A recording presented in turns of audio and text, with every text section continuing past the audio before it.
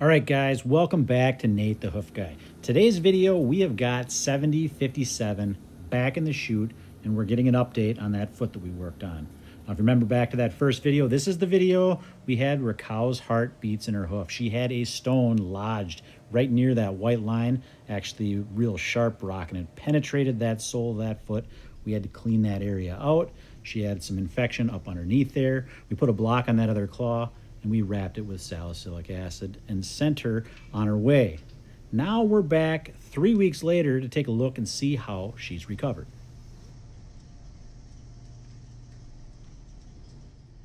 If you have not seen that video, I will put a link in the description below.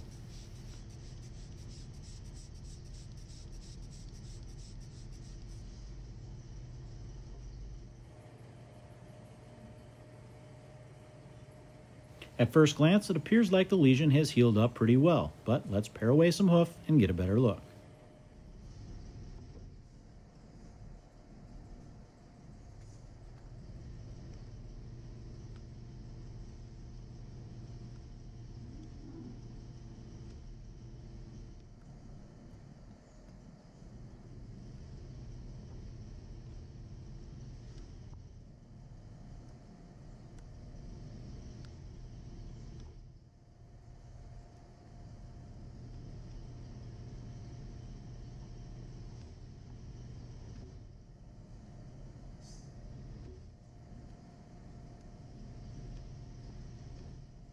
One of the most common questions I get when it comes to working on white lines or working on punctures like we've got here is, how do you know how much hoof to take off? So if you go back to that original video when I was working on that lesion, I basically opened up the lesion, but I didn't get too aggressive because there was a lot of soft corium exposed underneath there.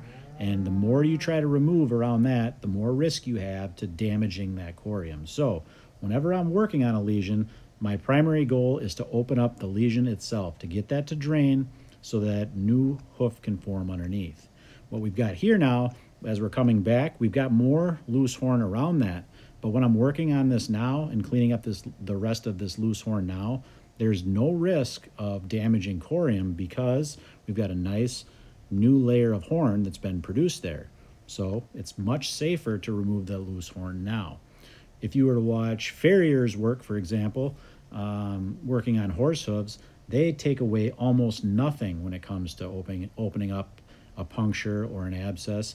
All they're trying to do is get us just enough that area can drain and that infection can get out of there. They'll even use some drawing salves and to pull that infection out instead of opening it up like we do. The reason they do that is because they can keep that foot in a clean, controlled environment and don't have to have the same risks that we do with dairy cows.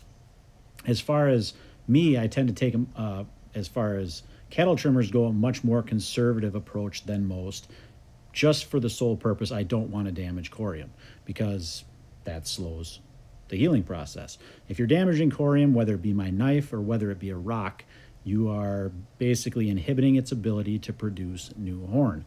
So I don't want to do that. That's why I take these steps like I've done here, a minimal approach at the beginning, get that infection to drain, get the new hard horn to form, then I can go back like I've done here and remove all of this loose stuff safely. No risk of corium damage, no risk of delaying the healing process. Much safer approach, in my opinion. We're all going to have different approaches, and it all comes down to what we think we can remove safely. The one common theme that you'll hear amongst all of us is that we don't want to damage the corium. That is the layer that does all the work that produces this hard outer covering that's going to end up protecting the entire foot.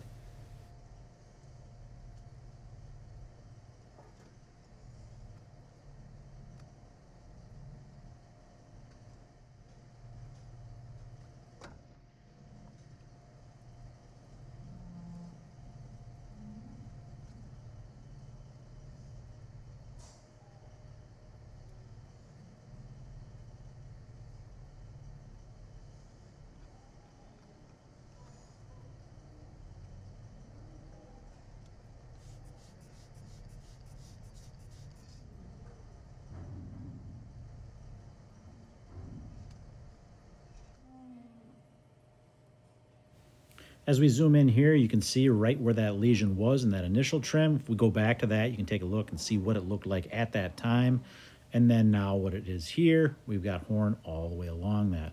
Just got one little mark there left to check in that white line, and then this foot will be ready to put down.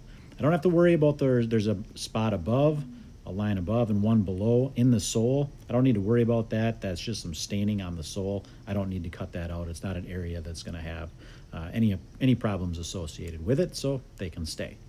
But get this foot done, get this foot down, and we'll let her go and see how she's walking now. I'm going to leave that block in place just because I know that this sole is not going to be very thick at this point yet. It's only been 3 weeks, so we'll leave it on, get it off in about 2 weeks' time, and then we'll know we'll have plenty of sole, and that foot will be ready for weight.